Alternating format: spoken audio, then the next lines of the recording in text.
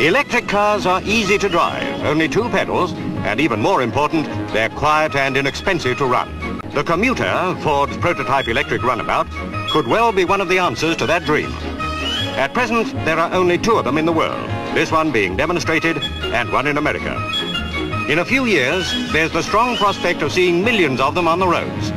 It's just as likely you'll own one like this, or one of several others which are being developed. In the 1960s, electric cars were a captivating yet largely forgotten chapter in automotive history. As gasoline-powered vehicles took center stage, a few forward-thinking innovators were venturing into electric propulsion. Among these early efforts was the 1960 electric chopper, a notable example of the era's electric car designs.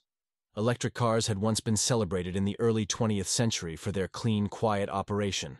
However, by the 1960s, advancements in internal combustion engines had overshadowed them. Gasoline vehicles offered better range, speed, and convenience, pushing electric cars to the periphery.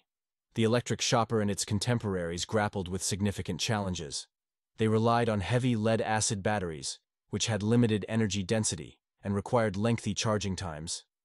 Typically, these cars could travel only 40 to 60 miles per charge and had lower top speeds compared to gasoline cars, limiting their practicality for everyday use.